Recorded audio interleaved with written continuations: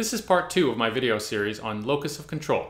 In my introductory video, I introduced the idea of locus of control and the behavioral patterns of people who exhibit both an external and internal locus of control.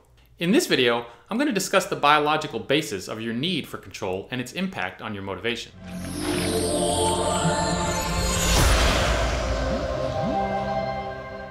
So where does your need for control come from anyway? A group of researchers wanted to determine whether our inherent desire for choice is something that is a character trait inherited from your parents and shaped by environmental conditioning, or whether it's a basic human need that all people have. Doctors Lauren Liati of Rutgers University and Sheena Iyengar and Kevin Oxner of Columbia University reviewed more than 80 psychological and neurological studies on a variety of topics related to choice and control to determine our current state of knowledge on the topic. What they found was that, quote, converging evidence from animal research, clinical studies, and neuroimaging suggests that the need for control is a biological imperative for survival.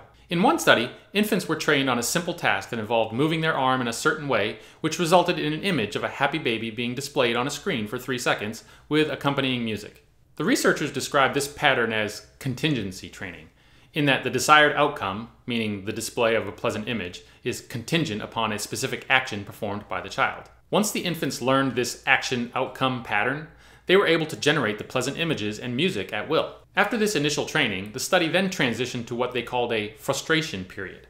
During this phase, the screen responded in one of 3 ways to the movement of the child's arm. 1.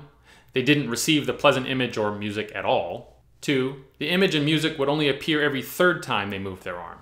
Or 3. They still received the image and music at the frequency they were used to, but its appearance was no longer controlled by the action of the child. Surprisingly, the infants exhibited the most strongly negative response when they still received the pleasant image regularly, but no longer had control over when it would appear.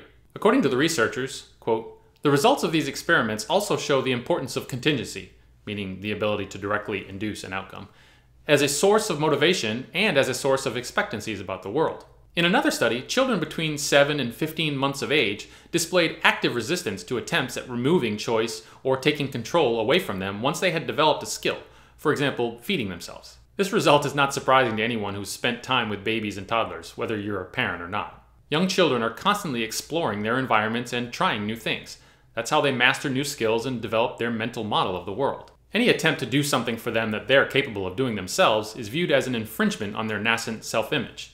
That of a separate being who is capable of mastering increasingly complex tasks and exerting increasingly control over their environment. This behavior of young children is really an illustration of both autonomy and locus of control, as they not only get to choose their actions, but they learn that those actions can influence the outcomes they experience in the world around them. This desire for control, coupled with active resistance to anything that tries to take it away from them, further reinforces the idea that our need for control is an inherent psychological need that humans are born with. Your psychological and biological need for control is, like many other instinctive behaviors, a self-preservation mechanism. If you feel like the world is unpredictable and that nothing you do has any effect on the outcomes you experience, it can be very stressful. Think back to a time where you were in a location or environment that was extremely unfamiliar to you.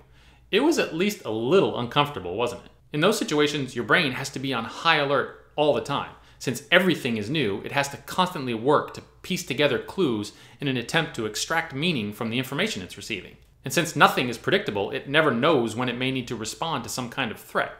Your brain is hardwired with many instinctive behaviors whose only purpose is to ensure your survival. Considering the challenge of that task in a complex and dangerous world, it's understandable why your brain craves situations that are within your control. I hope you found this video informative and helpful.